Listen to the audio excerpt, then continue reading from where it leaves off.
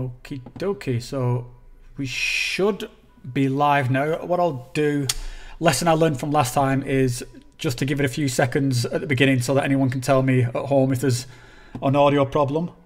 Okay. So, guys, can you hear me okay? I've got my wife in the other room.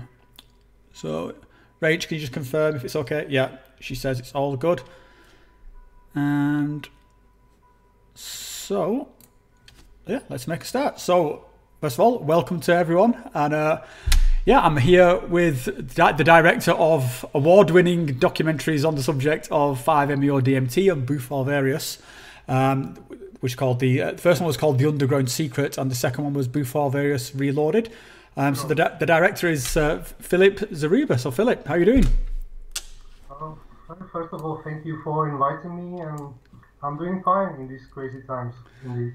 It definitely is crazy times. I don't know where you are, mate, but we're kind of like buried under about like 2 feet of snow at the moment. It's just insane.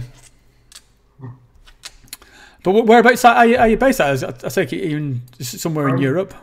I'm based in Central Europe, in Czech Republic, in a city called Ostrava. It's in the northeast of Czech Republic. And how's things going there at the moment? Are you sort of like very sort of afflicted with all the corona stuff, or are you managing to get by relatively unscathed? No, the Czech government is completely crazy, and the situation is very, very bad here. Oh, but wow. we are doing fine. Yeah. Okay. So yeah, I mean, there's quite a few topics I want to talk around. I suppose a good place to start is just introduce yourself. Like, who is Filip Zaruba? Oh, so I'm a multimedia artist. I do music. I do graphic design. I do 3D animation. Basically anything that is connected to music or graphics. I studied a film school where I studied 3D animation. So my regular job is to do 3D visualization, product design, and graphics, and all that stuff. Besides that, I produce music, mainly drum and bass, and I also run an association which is called Asaya, and this is what we run with my friends, and we organize events, conferences, we produce books, movies, and we organize workshops, and we are basically what we are interested in is shamanism, transpersonal psychology, science, non-duality, yoga, mysticism, and all that stuff. Yeah, so I mean, it's quite a diverse set of sort of topics there. I didn't realise you dabbled in so many different areas, but as I mentioned, the reason I think we kind of cross paths. Well, actually, the reason we cross paths is because we have a mutual friend, and that we actually very briefly met in person. About 3 years ago, I think it was now, wasn't it? Was it 2018 at that conference? 2018 in Switzerland. Yeah. So you were speaking at a psychedelic conference in Switzerland, and I was just there as a participant. And yeah, like I say, it was a very fleeting moment when we met. But I think for me, it was actually a very strange moment, because a few moments before that, I'd actually just gone and had my first experience with the 5-MeO-DMT. So I was very sort of still coming round out of that, and then just got to going around and meet people. But after we had that meeting and seen you on the panel there at that conference, I watched your first documentary, which is The Underground Secret, and I thought it was absolutely superb, and I really, I will strongly recommend to anybody who's watching this, if you have any kind of interest at all in, I would say, in psychedelics or consciousness, or particularly if you're interested in 5-MeO-DMT or Bufo, then check out The Underground Secret. It's a really, really good documentary. It kind of, I would say with that one, it's really about kind of following a group through a kind of a story, really, isn't it? I mean, I suppose I don't want to, in your own words, how would you describe your two pieces of film? Well, the first one, I can tell you the journey of the movie, because please. When I first met Octavio and I tried it out, I was truly shocked, because I finally met something I was looking for my whole life. I study mysticism, yoga, and all that stuff. I was reading about the non-duality and samadhi and all that stuff. And suddenly I took a puff from a pipe, and in 10 seconds I was there. Yeah, there you go. And I was like, how come? How is this possible? How is it possible that nobody knows about this powerful stuff? And even more, this stuff is legal in most countries because it's so unknown. So I decided it would be worth to shoot a short reportage about this. So we were planning to go to Colombia to shoot a movie about ayahuasca. So I decided to take Octavio with us, and we could shoot 2 movies at the same time. Okay. And so we took a group of 15 psychonauts to Colombia. We shoot the ceremonies, and the original intention was to simply make an interview with the people before the ceremony, after the ceremony, and the ceremony itself. And this is what we wanted. The budget was really funny. It was low. Yeah. But when I came back, I had like 50, 60 hours of footage, and I decided that we can do something more. So I decided to contact Mr. Stanislav Grof, who is my hero, hero, and he happened to travel to Czech Republic in a few weeks, so we decided to make an interview with him, and simply we made a full feature documentary. And it was presented at the International Transpersonal Conference in Prague, which we were helping to organize as well. And this was the world premiere screening. And after that, many people were excited, but also many people came to us and said, hey, you should also mention some contraindications, some dangers, and all that stuff. You know, we didn't want to create a scientific movie. We wanted to make an experiential movie. We were focused on the experience itself, what it means for us, for humanity, how it can transform our world. So after that, I contacted Michal Vanchura, who is an expert on integration, on psychedelics. And also, the funny thing was that the movie, at the premiere, it was seen by Pavel Bem, who is a member of the Global Commission on Drug Policy in Geneva. And he saw the movie, and he tried the Bufo the very next day. And you know, he's a politician. He's working in the Global Drug Commission with Kofi Annan and guys like this, Richard Branson. And he was open to talk about his experience on camera, so I decided to shoot him as well. So we edited another chapter, which was called The Future. And we edited the movie, and the final release was done in January 2018. And then that's it. Yeah. Yeah, but I mean, I think in terms of how, well, you say that it's this kind of journey, that's as a viewer, that's how I really sort of interpret it. I saw the first film as, yeah, very much like an experience. You know, it starts off with people literally traveling into sort of Colombia, going through this thing, and then what they sort of, how they start to reconcile this all afterwards. And then the second movie, I thought was such an interesting counterpoint to that first movie, because this was much more, a lot more kind of like fact, and sort of, it was much more of a sort of almost like a guidebook really of, you know, how to do this and sort of the ups and the downs. And it really felt like watching the two kind of back to back, is that there was a learning curve going through this. And that's something I kind of wanted to talk to you about a little, actually, because I suppose one of the interesting things about 5-MeO or Bufo is that, unlike something like sort of like ayahuasca, where you think of ayahuasca, there's always this kind of like all this kind of cultural stuff that comes with it, going back thousands of years and stuff, and people always say, oh yeah, ayahuasca is, it's made, you know, it's so traditional and stuff. Whereas the 5-MeO stuff and Bufo is very, very new. There's not this as much of a traditional kind of framework around it, and I think we're almost assembling these traditions in kind of real time around it. And I think in particular it ties into, you know, with some of the speakers that you had on both things, where it's, you know, you had, I think, Malin, is it you pronounce it, on the second movie. She's coming from a very sort of like more clinical research sort of background, and then contrasting with someone like Octavio, who's kind of coming at it from this kind of shamanic angle. I know I don't think he necessarily uses the term shaman, but it's certainly got this kind of traditional vibe to it.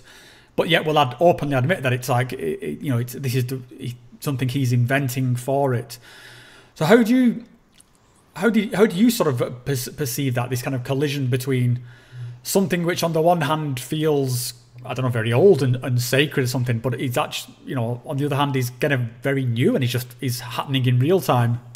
Mm-hmm. Yeah, that's why we made the second movie, because we created an interest in the compound, in the Bufo Alvarius ceremonies, but we didn't tell everything. The movie would have to be 4 hours long in order to fit everything into one movie.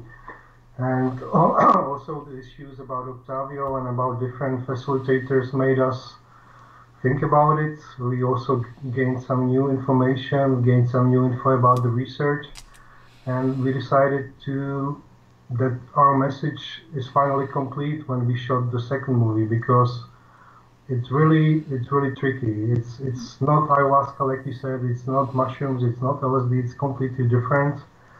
It is still something new, and we need to build some kind of safe container for the ceremonies these days. Yep. And that's why we decided to make the second movie. I think it's really important, and I guess that everyone who ever wants to try Bufo should watch the movie. Mm-hmm. Some people will decide that they don't want to, and that's perfectly okay, I think. And some will be excited and they will go for it. But I think that if anybody wants to try Bufo, he or she should get as much information as possible, because absolutely, it is new. And from my perspective, the real ceremony starts after the ceremony. Mm-hmm. Because the ceremony itself takes just 15 minutes or 10 minutes, but then you come back to this world. Sometimes your worldview can be totally shifted or destroyed, and you are like born again, and you live how to live with this new knowledge in your life. And so it's not easy, and certainly this compound is not for everybody. Definitely. In the beginning, we thought it is, because we shot the movie with very experienced people, psychonauts in Colombia. Also, we were in a great environment for integration. We were in the care of local shamans, so everybody was okay. Every experience in my first movie is okay. I didn't delete any bad or, bad experience. Mm-hmm. Everybody had a nice experience, but over the time, I saw that maybe 10% of the people, they have really tough integrations. Yep. That can take sometimes few months, sometimes even 1 or 2 years. And 1% of the people, they really need some help from some experts how to integrate the experience. So I think it's really important that we made the second movie and that we talk about this very important subject. Yeah. I mean, it really does pull the rug out from under you like I don't think anything else quite does, especially in the sort of in the high doses. And I think that was an interesting point in the second movie where there was a part where the conversation was around synthetic 5-MeO versus Bufo, and the major difference there is that you can really dial in the synthetic stuff, because you can be very precise with how much you're sort of getting, and once your limit or your dosage, then you can pretty much sort of keep it there.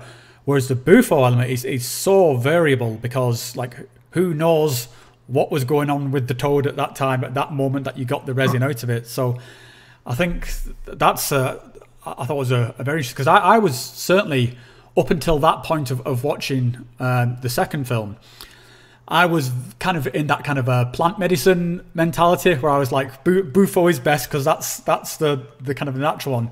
And then after watching that, I was like, oh right, yeah, that makes a lot of sense. That it would, first of all, why go through all this thing with these toads, because there is some topics there, but perhaps these toads are now becoming endangered because people are abusing it. So it's kind of a different topic. But then if the synthetic is just as good and is getting the experience just as just as potent away, then well, why not? What's let's leave the toads to it. So I thought that was a really sort of interesting bit of information that made me think. But just to come back to the sort of kind of point there, and I mean, let's kind of deal with the gorilla in the corner of the room, which is sort of the stuff around Octavio, because this was he is. I mean, for anyone who's watched my channel for a while, then you might have seen I've done some videos on Octavio, and I'll just to give a little bit of background for those who aren't aware of that. Octavio Rettig is for want of a better, a kind of a facilitator, shaman, for want of a better term. Again, he himself, I don't think would use the term shaman, but who facilitates Bufo ceremonies. And I went through this ceremony, like I was just talking about earlier, and he was, I really liked the guy. He was very gentle and very sort of patient with me, and he guided me through the ceremony very well, and I was very sort of grateful to him. And I was aware at the time from the panel that you did actually later on in that evening, he started alluding to some controversial elements, and I kind of laughed it off at the time because I just didn't kind of know better. I was still, it just didn't seem, it seemed a bit kind of weird. But then afterwards, after I started talking about my experience with Octavio, then people would start sending me video footage of him doing other things. And I found it very shocking that this guy who had kind of, you can't really go through a ceremony with somebody like that and not get some kind of attachment to them. And then when you sort of see them acting in a way which seemed, for want of a better term, sort of unethical, or like it was putting people in danger, I really didn't know what to do with it. I was kind of like, oh shit, how do I feel about this now? And so in the end, I made a sort of statement saying I don't agree with these statements. I think this is dangerous. But I think what you're alluding to earlier is that as you were coming out with your documentary, you're also in the middle of this kind of information coming to light. So what was that like for you? I guess you've created this piece of documentary, which is superb documentary, heavily featuring this guy, who again comes across super well in the documentary, and again he's on for most times of the day he's a super nice guy, but then all this kind of stuff starts coming to light that something's not quite right. How did that play out? Well, to be honest, I was very angry and I was very upset by the information I received about him. Like you, when I first met him, I really liked him as a guy. He simply delivered one of the best experiences I had in my life when I smoked the Bufo with him. So I'm still very grateful to him. Mm-hmm. But over the time, I got some reports and messages from people saying and sending me videos as well as you. And maybe you can see it in the conference when I sit there next to Octavio and Dennis McKenna, that when he was, talking about his ceremonies and why he's doing the stuff like he's doing, you could see that my face was pretty upset already at the time, because I knew he was working in a dangerous way. Everybody was talking to him, telling him to change the way how he works, but he simply didn't listen. He did it in the way he did, and unfortunately one girl died in Mexico, and that was the point of no return. And unfortunately this was the time when we started to work on worldwide distribution of the movie. I made a deal with iTunes, with Amazon, YouTube, Gaia, and all these medias, and I was sending press releases about the movie and wanted to spread the info about the movie, but at the time nobody wanted to support any movie which featured Octavio. So he really made it impossible for the movie to be known. Yeah. It's very well known in Central Europe, in Czech Republic. We made so many screenings in cinemas, but getting it out to the world was pretty tough for us, and I was really upset about it because he destroyed many hard months of my work. But on the other hand, I must say that I agree with most of the things that he's saying in the movie. Yeah. I think that his speech in the movie is really beautiful. I don't agree with giving the medicine to the breastfeeding or pregnant women. I also don't agree with his final statement that everybody should try this and that the only obstacle is the fear. I completely disagree with this. But the rest of the things he's saying in the movie, I really like. It's really sad situation. Well, I think it's a testament to your filmmaking there, because at the time when I saw it, I'd kind of was at the point in my journey where it's like I was thinking that Octavio was kind of lost the plot, and I was expecting when I watched the film that I was going to be thinking kind of like watching it negatively. But as you say, I think the message for the most part that he's putting out there is positive. It fits the context of the movie, and the overall movie documentary itself isn't about Octavio. It's about the sort of the medicine and the group. And so I think that's the thing I would want to put out there to anyone who wants to watch a sort of a movie about psychonauts or about 5-MeO, but it's maybe hesitant because of that connection. I think you can it does stand on its own. I think it's and I certainly found myself that as I was sort of watching it, the thing I probably came to at the end was like, why does he have to do this then? Because he seems, it's what he puts across in that movie. So yeah, it's what you kind of expect from any kind of facilitator or shaman. It seems very sort of together. So the other stuff with the kind of like, the water and the electric zapping stuff just seems so unnecessary. I suppose like one question was, did you have any kind of insight into what his thinking is around these kind of extreme practices that he does? Well, when we first met, I really didn't know anything about this. If I knew, he probably wouldn't be in the movie, or we would confront him and ask him about his techniques and why he's using them. I'm really sorry, but we simply didn't know. Yeah. And it was really hard to find someone who would be open to speak openly into the camera about Bufo, because I know many really good facilitators for example, in Canada or in the United States, but they don't want to go public with this because they work in US or in Canada where it is illegal. So it was pretty tough to find someone, and at the same time I wanted to feature in the movie a guy who is, at the time, he was the most known person to work with Bufo alongside with Dr. Jerry. Mm-hmm. But at the time, Dr. Jerry already showed signs of bad practice, so we didn't want to include him. Yeah, and Octavio's such a character as well. So I mean, he does have a certain presence to him.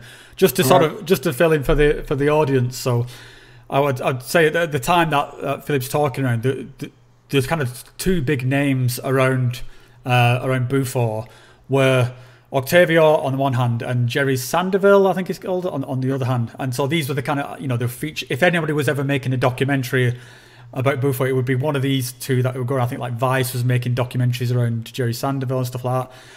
And it just so happened that both of them were kind of problematic in slightly different ways.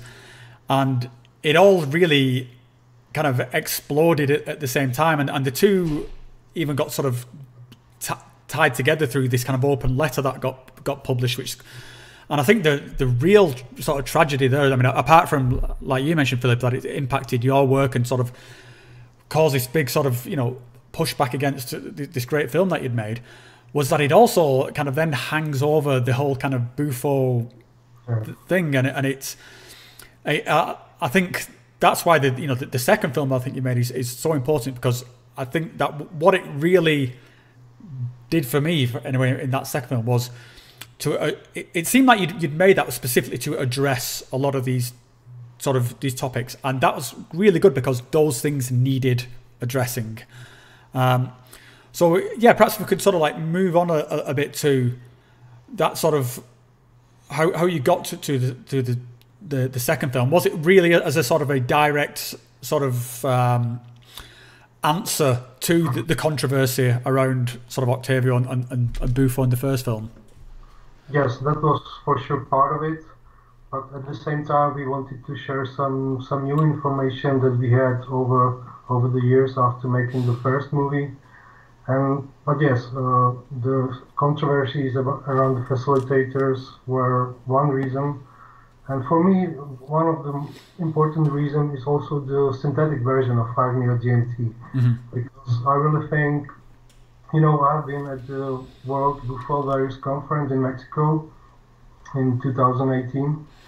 And I have met many locals who live in Sonora, from the Yaqui tribes or from the different tribes in Sonora, and they told me that the thing is really massive there.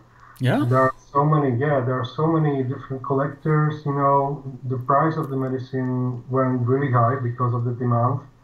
So even the narcos are interested in the medicine. And they go there with pickups, they pick up the toads, and they simply kill them, and this is really endangering the species. And from what I know now, the 5-MeO-DMT, the synthetic version, is much safer. It's cheaper, it's ecological, and it's ethical. With the Bufo Alvarius venom, you still don't know how much of the Bufo is actually in there. And it's not very safe because the bufotenin and other compounds in the venom, they can affect your cardiovascular system, your heart. And if you have some problems with your cardiovascular system, with your heart, with high blood pressure, you can get into trouble during the ceremony. Yeah. And it's really dangerous. And unfortunately, some people have died, after smoking the Bufo. And so that was another reason. Well, I think that's one of the reasons why what sort of Octavio doing was so startling, because you are in this kind of vulnerable position when you have a Bufo, and it does come up with these risks. So then to add further risks on top of that, you would often do something with pouring water, into people's mouths and noses, or using sort of high amounts of sort of rapé, which is a kind of a nicotine sort of snuff. It seems sort of very sort of unnecessary, just an unnecessary level of risk on top of another risk. And another thing which I kind of experienced from my own time in sort of South America, doing things like ayahuasca retreats, was that Bufo it was treated like an add-on. Like it was like if you went for an ayahuasca retreat, it's like, and you can, pay an extra little bit and we'll fit in a Bufo ceremony there. And I thought this was just insane, because you're sandwiching it in to, say like a 7-day medicine retreat where you probably already had a couple of ayahuasca ceremonies, and you may, have the interactions going on there from sort of the ayahuasca MAOIs. And just as you talked about at the beginning, Bufo is such a significant medicine that just to treat it as something that you can just sandwich in between a few other things, I think is great. It needs its own space. It's not an add-on at all. It's like the main event. So yeah, I think there's some kind of ideas that need to change there. But I think on the other thing what you mentioned regarding the difference with the Bufo and the synthetic is that the synthetics also is just easier to do, because the Bufo requires higher volumes of the actual stuff, because the amount of 5-MeO in it is I think it's what, like 15-20% sort of thing, is it? So you're actually smoking quite a lot of the toad venom to get the 5-MeO. And I remember when I was doing it, I was like, I cannot take any more of this smoke. I was just so full of the smoke. Whereas with the 5-MeO, you can say just dial it into a very precise amount. So yeah, I would think that's probably the future of it. And you do go into quite a bit of the sort of, particularly in the second film, where you're talking around what's kind of gonna happen here within this kind of psychedelic renaissance. Do you have any sort of particular thoughts on, I suppose, your experience with that retreat in Colombia, which did have a kind of a traditional vibe to it, versus what sort of Malin was talking about. Is it Malin or Marlin? Sorry, the Marlin. Yeah. But I'm not from Norway. I don't know. Marlin. Yeah. Well, but she was kind of referring more to the kind of the possibilities of a like a clinical kind of setting, and sort of that way.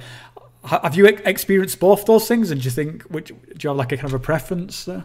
No, I haven't. I have never experienced any clinical setting, but I'm completely okay with it. If we want to legalize psychedelics later, first we need to do clinical trials. We need to change the perception of the psychedelics in the eyes of the general public, and this is usually done through science, these days. So I'm perfectly okay with this, but I hope that in the future we will be able to do legal ceremonies with intelligence without any clinical setting, because I have seen some rooms that were set up for the experience, and to be honest, I would never want to have any experience in these places.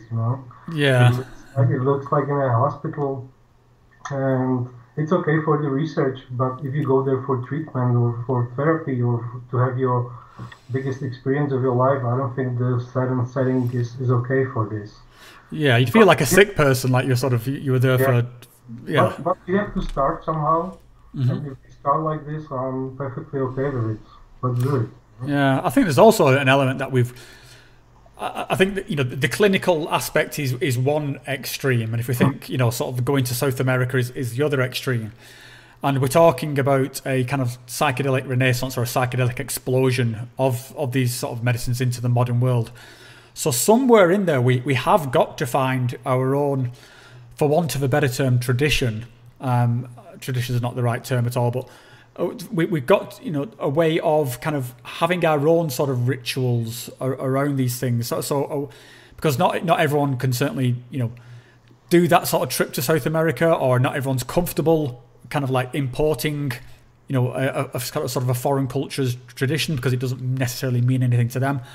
But yet here we are in a sort of in the Western world, and we've got very little sort of in terms of our own ritual for these psychedelic medicines, and our own kind of spiritual practices are very kind of archaic and tied up in religion and stuff like that. So yeah, I think that'll be interesting to see what we do there if we just invent some kind of new, I don't know, psychedelic religion or psychedelic ritual around these things.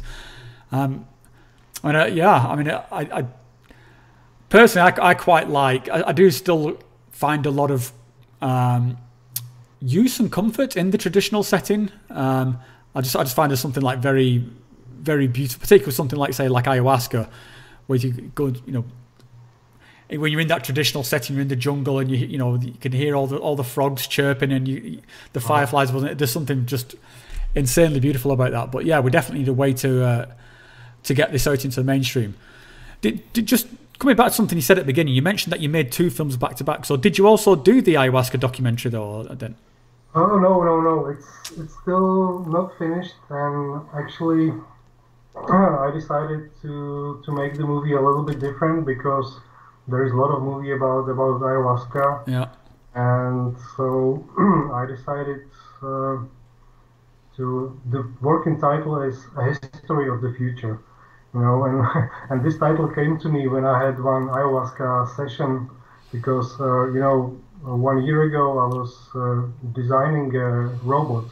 I did a design for the agricultural robot, which uses artificial intelligence and everything, And I had the ayahuasca session. I was thinking about the design, and it came to me. But then I realized that I'm now designing a robot. And when I was a kid, I was reading books about robots, in science fiction, about artificial intelligence, and now it's real. Now it's here. And so I realized that science fiction actually is writing the history of the future in a way. Because when we think about the future, we are creating it. But I think that these days we lack some real vision for the future. You know, the Western society seems to have no vision where to go, what to do. And I think we should work on it. We should make a vision of our future, what we want to live, what we want to happen in the future. And when we have this vision, we can work on it. And so that's why I changed the title like this. And I have interviewed Stan Grof again. Mm-hmm. I've interviewed Dennis McKenna and Amit Goswami, the quantum physicist. And I would also like to interview Graham Hancock and Rupert Sheldrake. Awesome. Yeah. And but these days it's hard because of the COVID and all the situation. And I think that the movie should be or could be about how we could inspire ourselves from the past, what we can learn from the ayahuasca, from the traditional indigenous nations, and how we can shape our future according to this forgotten knowledge. I think that this is something what we need. Yeah. So, and so this is your next project. Is this going to be the next film that comes out then? I hope so. But you know, it's pretty hard to get money for movies like this. Mm-hmm. So if I get them, I'm working on it. We'll see. And I have also in mind a third movie, which I could do together with my good friend Scott Olson. He's a professor at Florida at Ocala University, and he's a world expert on the golden section. You know, the number phi, and he has written several books about it, and it's simply fascinating subject. You know, the number phi it's everywhere in the universe, mm-hmm. and it's in art, it's in planets, it's in atoms, it's in spirals of the galaxy. And this movie could be more mainstream, but at the same time it could show that something strange is going on when this number is everywhere, you know. And Scott is very interesting person. We met at the Bufo Alvarius conference in Mexico. Mm-hmm. Talked for many hours. Then he made screening for our movie in Florida and Miami, and we talked for hours. And we decided to make this movie. It could be also interesting. And Scott is really nice person. He's a world expert on mysticism, on mathematics, philosophy, and all that stuff. And he smokes a lot of Bufo and he drinks ayahuasca, you know. And I don't know how old is he. Maybe he's like 70 years old, but he's still doing these things, and wow. He gets inspiration from plants and from Bufo. He's a great guy, and this movie could be interesting as well. I always thought that would be like a fascinating kind of area to study with that math, you know, the mathematical area, because when you're in one of these experiences, I mean, it's the thing that kind of pops out to everyone. You start seeing all these kind of geometry and the kind of like the numbers sort of sequences that you mentioned. It's all there. So, I mean, it doesn't matter kind of what your personal sort of explanation is for, you know, whether these psychedelics are sort of triggering something internal to ourselves, or whether it's opening up some kind of portal to somewhere else, or whatever your thoughts on consciousness is. The fact is that this stuff is there within our conscious experience, and there is a symmetry to it and a geometry to it, and these kind of mathematical constants to it, and it just seems so kind of at odds with the squishy biology, which is, you know, we kind of have taught to us at school that all we are is this kind of, you know, this piece of meat brain, and there's just electrical impulses going around, but then you just flick a few little chemical switches and these incredibly complex and structural objects which just seem to have some kind of universal truth appear. That I always thought that if you're a mathematician, it would be something you could really sort of delve deeper into that topic. So I'd love to, if you do make that movie, I'd love to see it. I think that'd be a great topic. I think, you know, I'm not a materialist. I believe that consciousness is all that is. Mm-hmm. And I believe that geometry and mathematics are the tools how to build this reality. and that's why the physics is all based on mathematics, you know. And that's why mathematics can explain everything, because this is how the consciousness created this reality. So it's obvious that when you go to a deeper state of consciousness, you meet these beautiful geometries and fractals and Fibonacci numbers and golden sections, because this is the base of our reality, I believe. Yeah, I'm never sure. I keep flipping between sort of different kind of theories around it, which I gravitate towards, and I think at the moment I've gotten to the point where it's like, it's just whatever it is, it's awesome. So I'll just leave it at that. It's kind of amazing, and it's almost. I almost kind of feel like it's something to be experienced rather than something to be understood, because I think it's possibly just beyond comprehension. And I find a kind of a comfort in that. I think it allows me to sort of release and let go from a lot of my kind of control freaky need to know everything, because you can't. It's just you're a pixel amongst, like, you know, the IMAX cinema of the universe. So it's you just gotta bask in the awe of it. This happened to me after my first Bufo experience, because, you know, I read a lot of books. I'm interested in science, mathematics, philosophy, everything. I try to gain as much information as possible and make sense of this reality. And after my Bufo experience, I realized that this is impossible. Yeah, forget it. The universe is simply infinite, and there is even infinite number of other universes, and no way a human mind can comprehend and contain everything that is out there. But I realized that you don't have to understand everything. You can simply be. You can simply be, enjoy your life, and try to be a good person, and that's it, you know.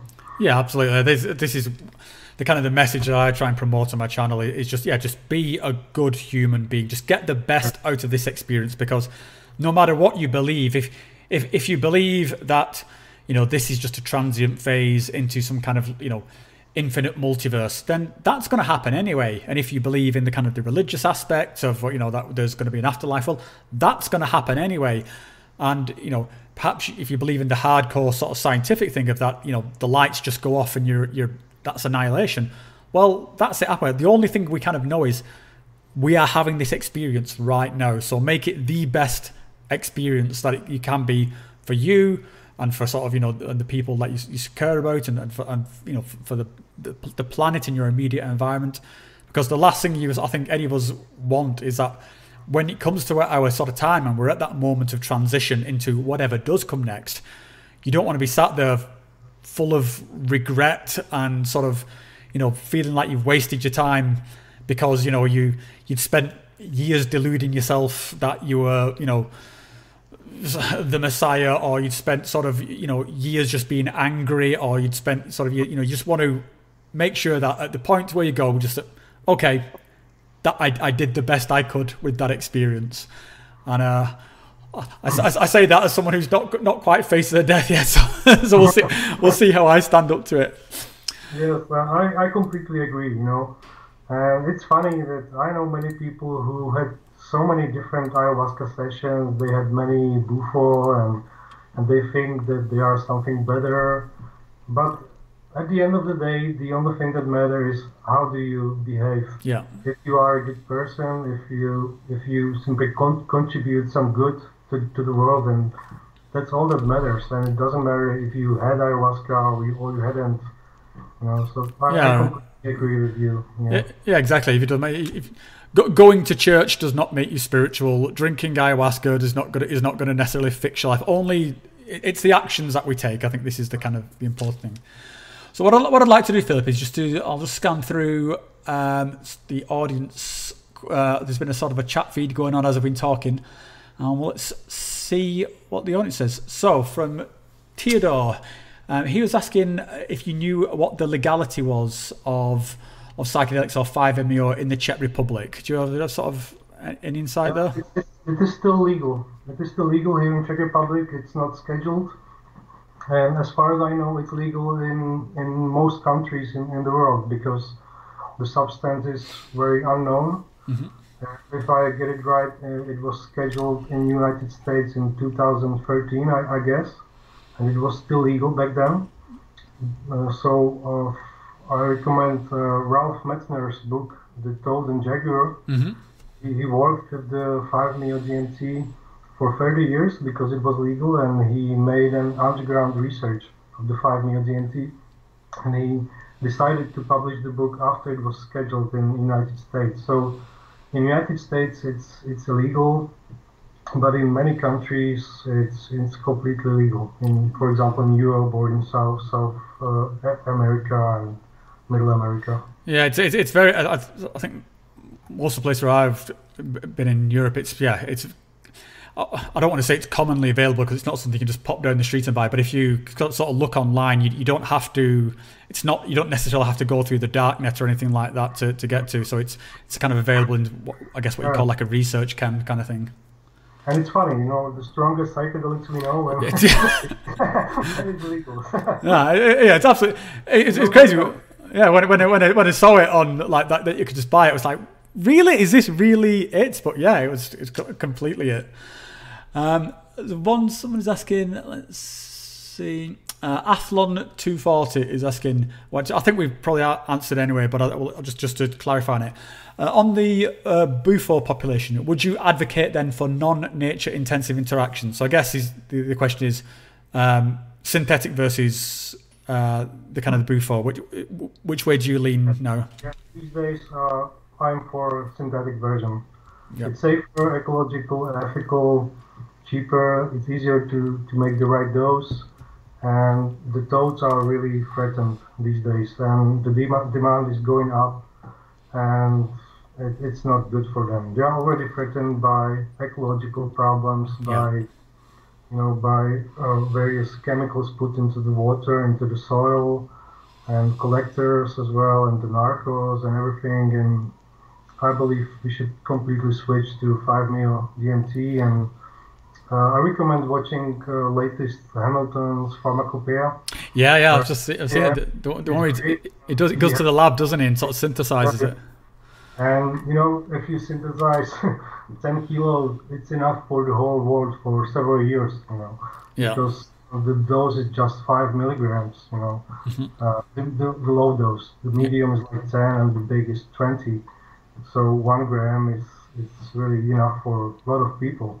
Yeah, and I think another thing as well, which just comes back, we were talking earlier about Jerry Sanderville, because I think one of Jerry Sanderville's kind of big grifts was he would be constantly sort of fleecing money to raise money for these kind of toad sanctuaries, for to preserve the toad.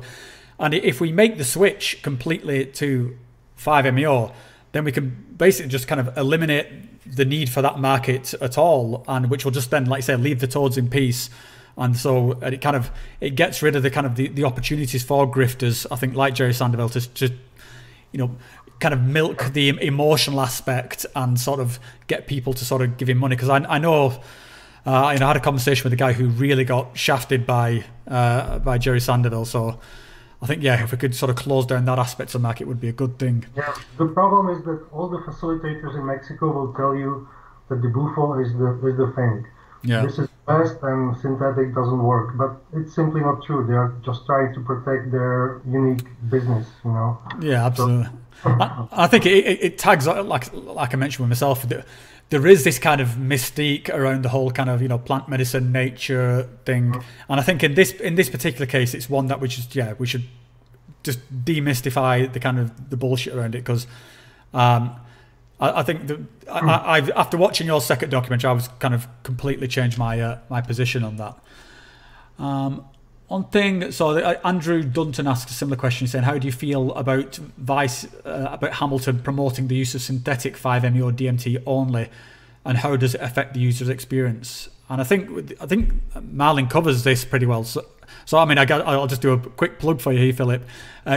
Guys, what I say to everybody who's watching, go and check out Filip's documentary, because your second documentary is on YouTube for free, I believe. That's where I saw it. So I hope it was the official the official one.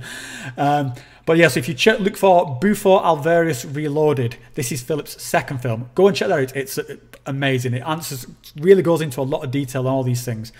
And I guess what you'd probably say there, Filip, is that you would sort of the use of synthetic 5-MeO DMT is the same user experience. That's what's been found. There's no real difference. Many people actually say that the experience with the synthetic version is better because it goes straight to the point where you want to go. Mm-hmm. Because there are always different chemicals in the Bufo secretion. It's very critical to use the right temperature lighter, mm-hmm. so you destroy all the toxins which are there. There is over 20 different compounds in the venom, and you are interested in just one, and and there are 19 others, and we simply don't know what they do pharmacologically. And Melin also made an interesting point. It is much easier to legalize a compound that is clear, including just one molecule. You can never legalize a venom. A venom that contains 20 different molecules in unknown amount. So I believe the future is synthetic. Yeah, and even in the description there, you say venom, and there's such a connotation around that word. It doesn't sound like something good. So yeah, I would completely agree. Miguel Gonzalez asks, what do you think? This is a completely sidestep question, but I think it's a good one. What do you think of the monolith sequence in 2001: A Space Odyssey? Oh, well, I love it. This is one of my favorite movies. I can show you my t-shirt. This is well, perfect. A true filmmaker's t-shirt. Yeah. So, yeah, I love it, and it's a perfect movie, and who knows? Maybe it really happened, or maybe this is just a metaphor for psychedelics. It's definitely true. I think that the whole thing's of this kind of metaphor of this journey. I think our human journey taken to the extreme. I think and that's how I sort of interpret 2001. Obviously, you got the very early ancestral stuff. The bits where they go into the kind of the moon station is the kind of the ordinary bit, and then obviously the extremes of our sort of as we transcend into something new. I think I absolutely love that film. I think it's just completely timeless. The point of a filmmaker, I still don't understand how we pulled it off. Because it's insane for the time. Such a special effects in the 60s. But it's simply amazing. Yeah, it holds up. So I watched it again. I think it was a couple of years ago, and it's the effects in it are kind of similar. There's no part where it looks sort of janky or anything. It's still it's such a well-made film. So Cultivating Connections asks, what is the second documentary? I can't seem to find it. So it's called. Am I correct, Filip? It's called Bufo Alvarius Reloaded, the second documentary, and it's available on YouTube. Or simply tell people to go to bufoalvarius.com. Mm-hmm. This is our website. This is where they go and watch the first movie, and there is a link to the second movie when they go to the news. So bufoalvarius.com. Yeah, I'll put a link in the description below after we get on this. So there'll be a link down there to the website. I just wanted to actually. Just to mention around the two movies, because not only did you sort of film and assemble the movies, but am I right in thinking you did all the 3D graphics work that's in there as well? Yes. Because that's awesome, mate. That is some of the trippiest, most beautiful things. Like sometimes you're looking at it, it's like looks like a kind of. There's one where it's kind of Buddhist meditation, but then it turns into a frog, and it's just really stunning animations, mate. So and I think some of those that's up there on the website. So go and check it out. Some questions here. Let's see.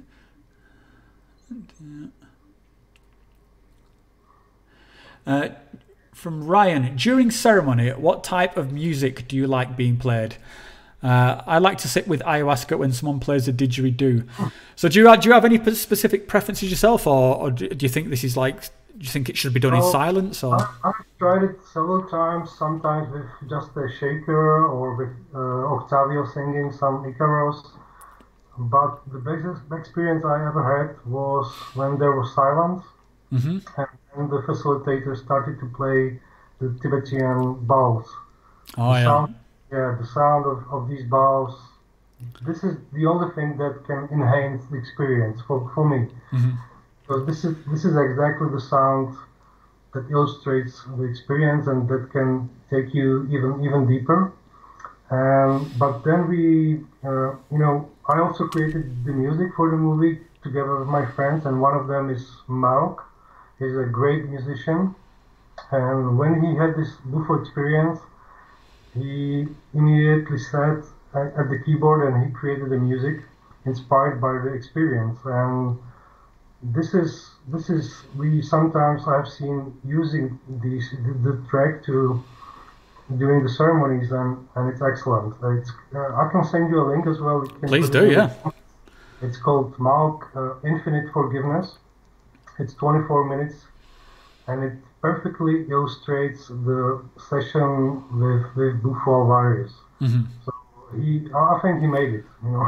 When you hear the music, I immediately go back to the experience, and when you play it during the ceremony, it's amazing. I really recommend this.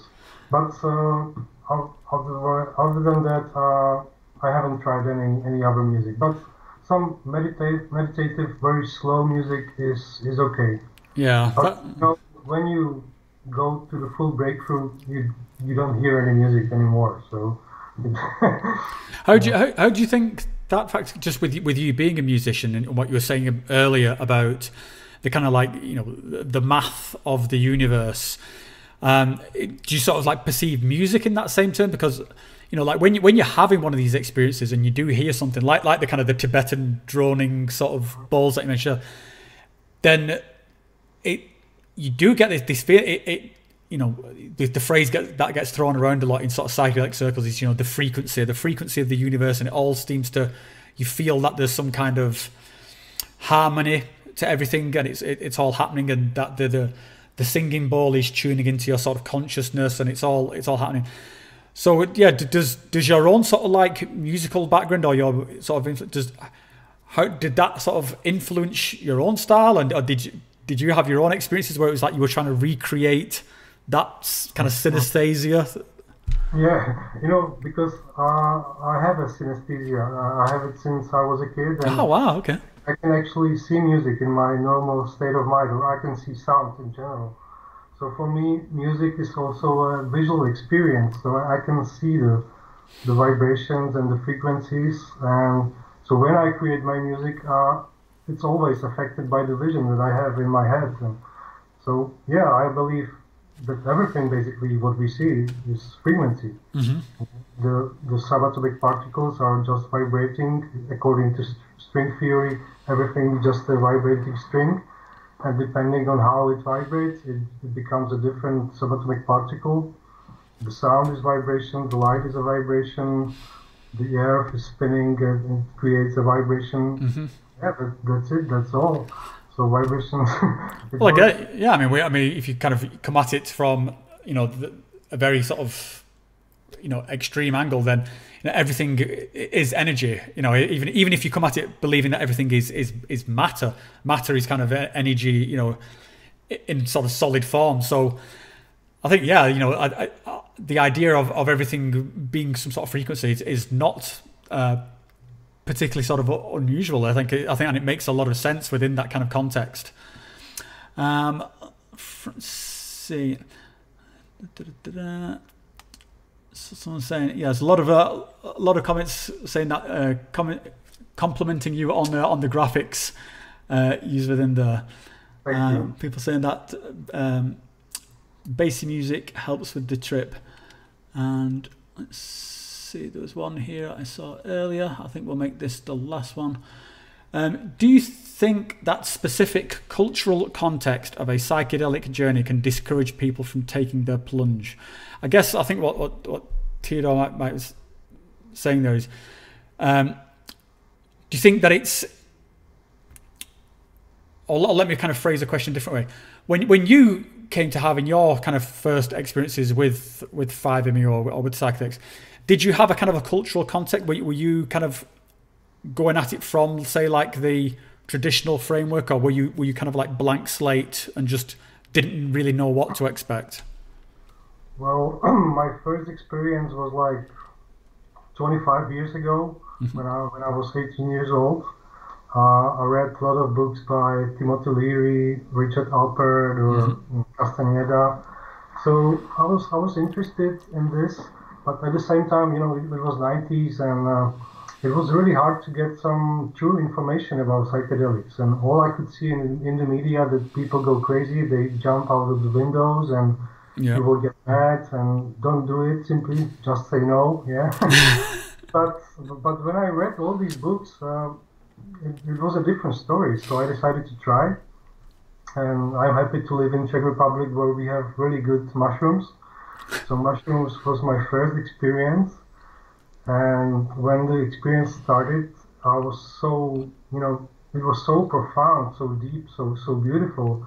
And my first words that came out of my mouth was, everybody is lying to us, because why? How come? Why is that? That something that shows you beautiful things, something that can heal you, something that can inspire you, is forbidden. It's illegal, And I really like the way how Graham Hancock talks about this when he said that this is not a war on drugs. This is actually a war on consciousness. Yeah. Yeah, because the elites are happy if the psychedelics are illegal, because it suits their needs. And this is the real reason why they are banned. This is a political reason. Nobody's trying to protect our mental health, It's quite the opposite, I guess. So, yeah, I was in a state of shock, and since that time I'm a big fan of psychedelics, and I don't trust authorities anymore, because they lie to us about it. Luckily, it's changing these days because of the Renaissance and the new research, so I'm very grateful for that.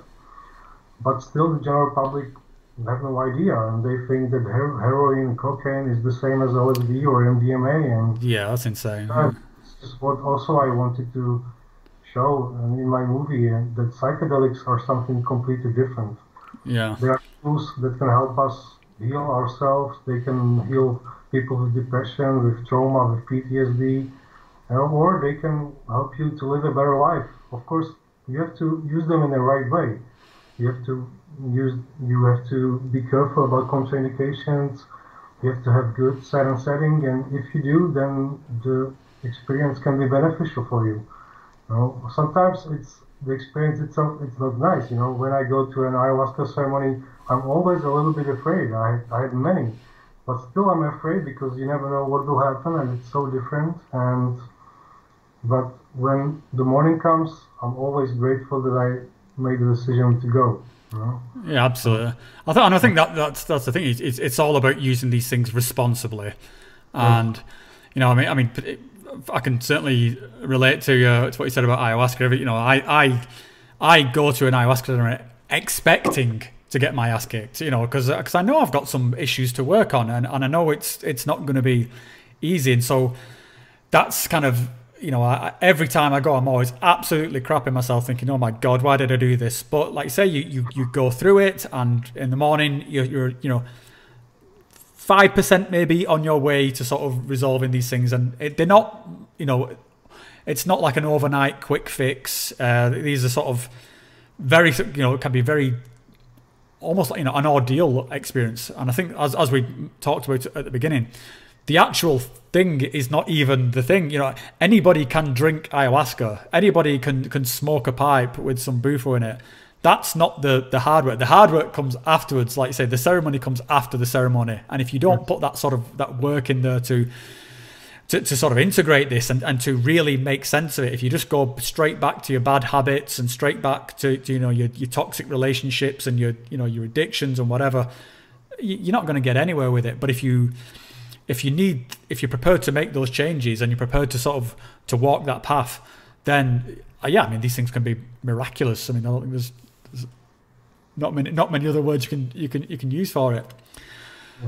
So I mean, Phil, I think that's a really good place to wrap it up, mate. And I want to say I just thank you so much for making the time, and thank you so much just for making the time to make these documentaries. And again, anyone who's watching, go and check them out. Really great. I'll leave the link below to Filip's website, and also to the second documentary, which is on YouTube. But yeah, mate, I hope you continue making many more, and I'll look forward to seeing what you come up with next. Okay, thank you for your kind words, and I wish you good luck, and thank you for inviting me. It was really great. That's a pleasure, mate. And next time, if you're back in Switzerland, hit me up, and hopefully when once COVID has gone back to us like a normal situation, then we might have some more psychedelic face-to-face psychedelic conferences, and hopefully under happier circumstances. So cheers, mate, and thanks to everyone for watching, and we'll see you next time. Okay, thank you. Bye.